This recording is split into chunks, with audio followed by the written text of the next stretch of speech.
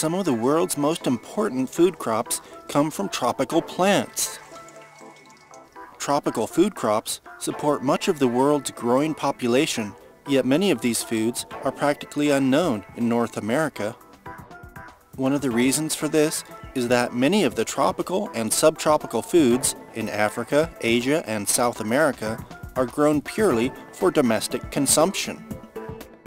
This program will demonstrate the easiest ways to propagate tropical food staples such as cassava, sorghum, taro, and true yams, as well as plantains and bananas.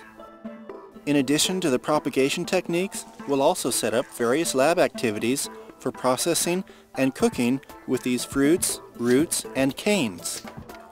By following these simple procedures, students will gain experience and confidence while working with these tropical food staples.